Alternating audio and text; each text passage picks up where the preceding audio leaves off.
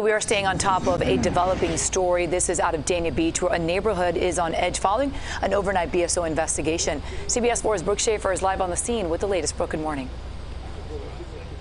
Hey, Maribel, good morning. We can tell you that this stemmed from some kind of an incident overnight, and people who live here in this neighborhood told us they heard a loud explosion early this morning. Here's a live look at this scene, though. It has calmed down since we first got here, but as we zoom in, you can see that the Broward Sheriff's Office has one of their mobile command centers out here.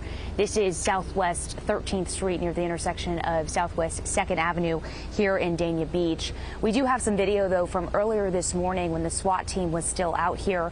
We saw a couple of SWAT team members holding rifles in this neighborhood. It was a very active scene. Again, multiple SWAT teams and Broward deputies were called out here.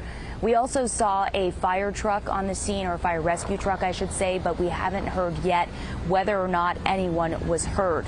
Again, what we do know is that people in this neighborhood told us they heard a loud explosion around 3 o'clock this morning.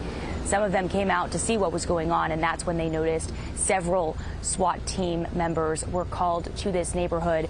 We have reached out to the Broward Sheriff's Office for more information. We'll be sure to let you know just as soon as we get any. I'm live here in Dania Beach. Brooke Shafer, CBS 4 This Morning.